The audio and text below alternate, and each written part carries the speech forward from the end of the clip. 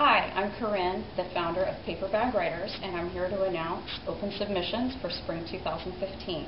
We're doing things a little bit differently this time around. You can submit a story, poem, or essay in one of two ways.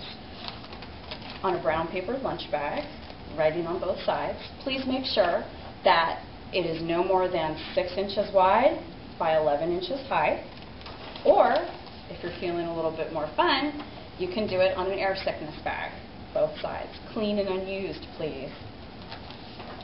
Once you've completed your story, poem, or essay, go ahead to our website, paperbagwriters.net, and print out the open submissions form. Fill it out completely and stick it in an envelope along with your bag and mail it to us at Paper Bag Writers, P.O. Box 19730, Sacramento, California 95819. Please only original, previously unpublished work, and don't plagiarize because that's so uncool. Happy writing!